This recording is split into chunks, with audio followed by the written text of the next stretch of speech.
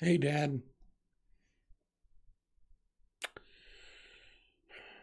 This is a hard video for me to make, but um, I know from some of the videos that I've made, you might think that I hate you. To get that out of the way first, I don't. I don't hate you, Dad. I love you very much. I really do. And you know, wish I had more contact with you sometimes. But I want to talk about how I really feel because I think it's finally time to get it off my chest. Dad, you weren't really very. We didn't really connect very well, and I think that was mainly the alcohol. It wasn't you, it wasn't me, it was the thing you were dependent on to survive. I know that doesn't make any difference because at the end of the day, we all make choices, but at the same time, I want to give you the benefit of the doubt. That maybe if you weren't on the alcohol, you wouldn't have been as distant, I guess. There are a lot of things I wish we could have been able to do together. I wish we could have ended up, being a father-son duo like just about any other family where we have some of the same interests, we do some of the same things, and we enjoy each other's company. But of course, you're out of town and I'm here. And I kind of blame myself for since everything happened, the continued distance, because I could be doing more to reach out to. Which is why I'm making this, because frankly, I don't know how to put it into words on a message on Facebook or whatever, but I know how to just speak my heart. That's what I'm good at. You'd be amazed at some of the things that I'm good at now, Dad. I bet, maybe, even maybe, you'd be proud of me. I mean, I don't know. You might look at me and go, I don't know anything about this stuff, so I can't say one way or the other, but at the end of the day, you could at least possibly be proud of me as a person. I mean, I've grown a lot. Yes, in that way too, I know. But I've just,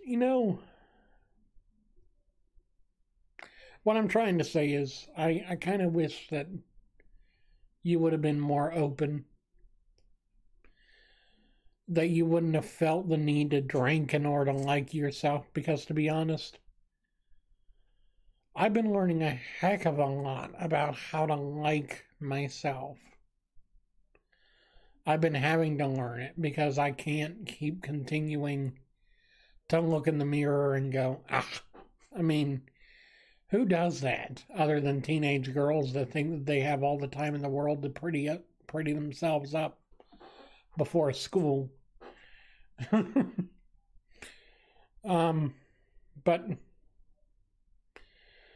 I want to let you know that no matter what, I do like you as a person. And I do love you as my father. I don't like some of the things you've done in the past. I don't like some of the things that are keeping us apart now, but I like you. And I think that should be enough to be able to open the door. Maybe a crack. Maybe a crack. Now, I don't know what you're going through at the moment, so I can't say for certain that what I would do and what you would do are the same thing, but I want to let you know that no matter what you're dealing with, no matter where you're at. I'm ready when you are. I'm ready to try again when you're ready to try again. And maybe we'll find out that we're, better together than we are apart. Or maybe we'll find out that this was just never going to work in the first place. I don't know. But I'm going to counseling today because I need to for the surgery, and I've been wrestling with some things, and this was one of them that I needed to just immediately focus on getting the solution out of the way, because I know what the therapist would end up saying. He'd say something along the lines of, Gregory, you need to talk to your father. Well, since I know I couldn't message you and expect the message to get across right, I did this instead because it's the only way, like I said, I know how.